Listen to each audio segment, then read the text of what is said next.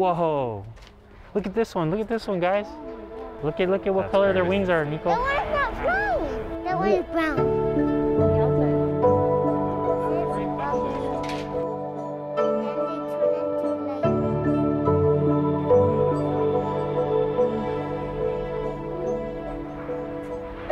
My name is Jerome Elguea.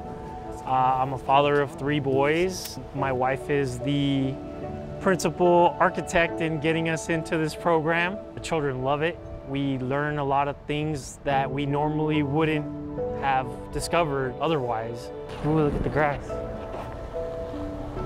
That tail grass? They've been documenting wildlife in their backyard using iNaturalist and sharing that information with our museum scientists that are tracking the distribution of squirrels, reptiles and amphibians, snails and slugs through our museum curated projects on iNaturalist. iNaturalist is a free app that you can download at the App Store. Once it's on your device, whether it's an iPad or a smartphone, you can immediately start documenting nature by photographing an animal or a plant, fungus, whatever, a living animal organism, and uploading it to the app, which shares it with a community of naturalists that will then identify what you have. And this is the opportunity for them to showcase what their neighborhood has to offer with regards to nature.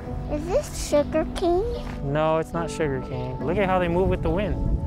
The museum is opening up slowly. We have I believe 25% capacity right now, and allowing people to visit our gardens and portions of our museum. The butterfly pavilion is also open. He's hanging out.